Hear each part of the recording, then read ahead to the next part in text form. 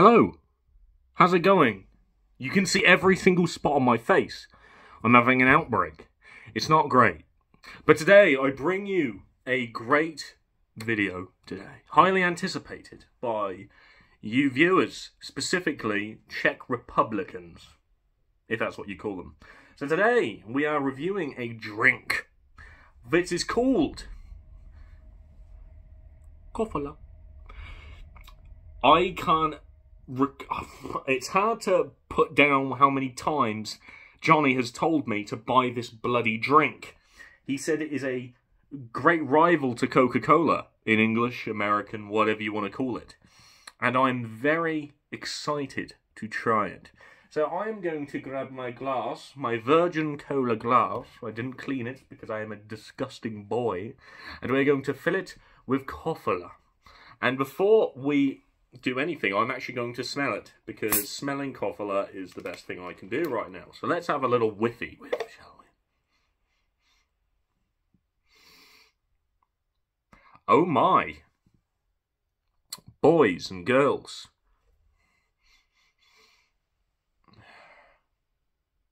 This is really hard to pinpoint.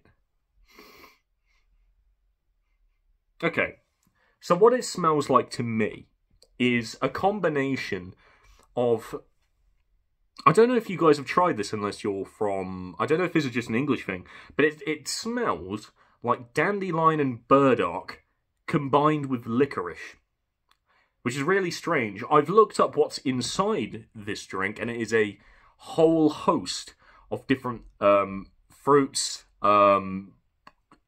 syrups, everything like that. It's significantly more healthy than Coke, but obviously it's not super healthy. One thing I like to think of this drink is it seems like the type of drink, this is just from not like just looking at it, it seems like the type of drink that probably tastes pretty bad, but it probably has amazing health benefits.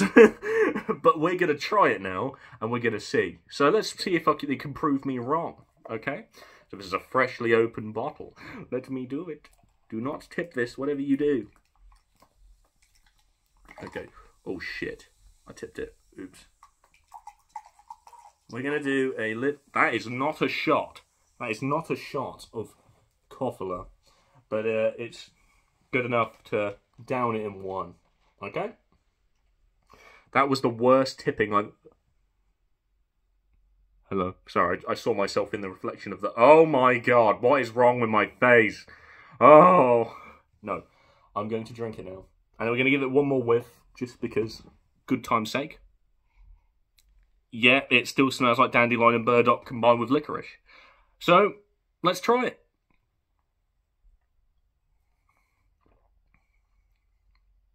Oh my.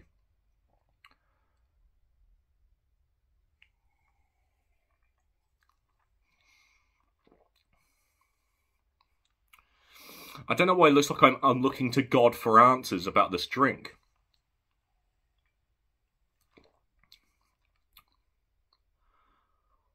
Oh my goodness me. This might be one of the most strangest drinks I've ever tasted.